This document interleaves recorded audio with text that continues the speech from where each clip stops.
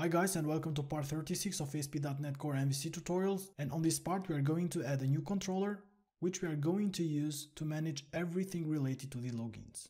So for that, let's go to the controllers folder, and inside this folder we add a new controller. We name this controller AccountController. And on this controller we are going to use two very important classes, which are the user manager and sign-in manager classes.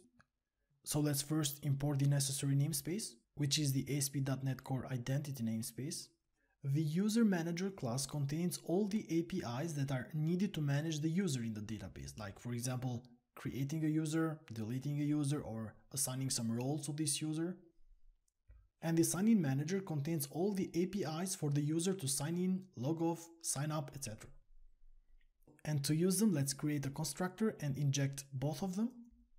So now let's start implementing all the methods that we are going to have on this controller. On this part we are going to implement the login methods, and on the next one we are going to implement the register and logout methods. So let's start implementing the login method, and for each case we need two action results.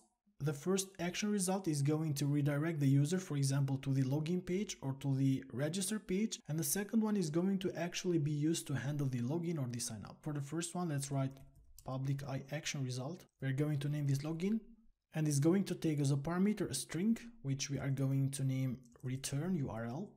And this string is going to be used to redirect the user to a defined URL after it has already been signed in.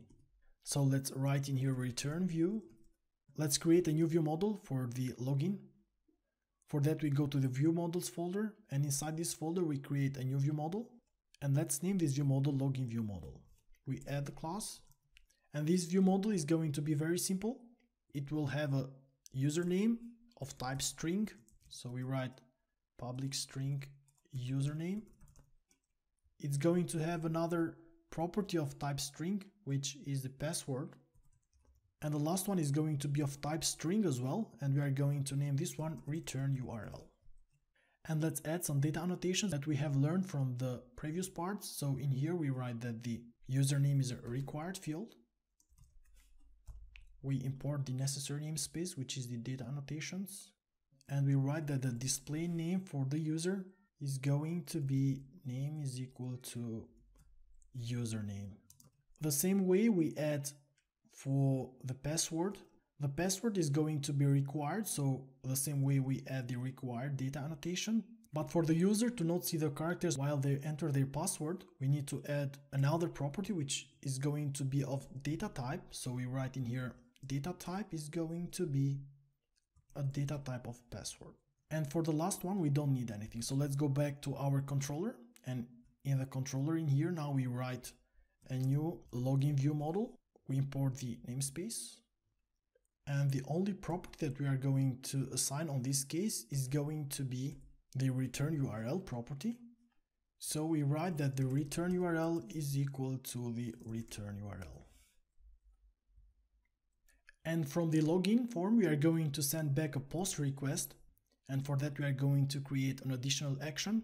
And to distinguish these actions from each other, we have already learned that since we are going to send from the form a post request, we can simply add in here HTTP post, and we can start the implementation.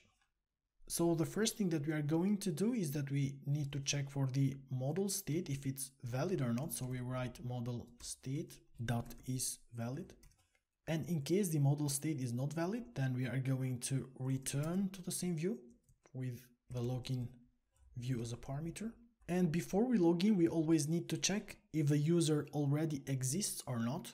So let's first check if the user is valid. So for that we write var user is equal to await, and we are going to use the user manager to check if we already have a user. So we write user manager dot find by name async, and for that we are going to use the login view model dot username property. So in case we find a user, so user is different from null, we are going to use the sign-in manager to sign in the user. So for that we write var result is equal to await, and we are going to use sign-in manager dot password sign in async, and here as properties we are going to write the identity user, which is in our case the user that we just found, and then we enter the password for this user, and the password comes with a login view model, so we are going to write login view model dot password, and the next properties we leave them by default false.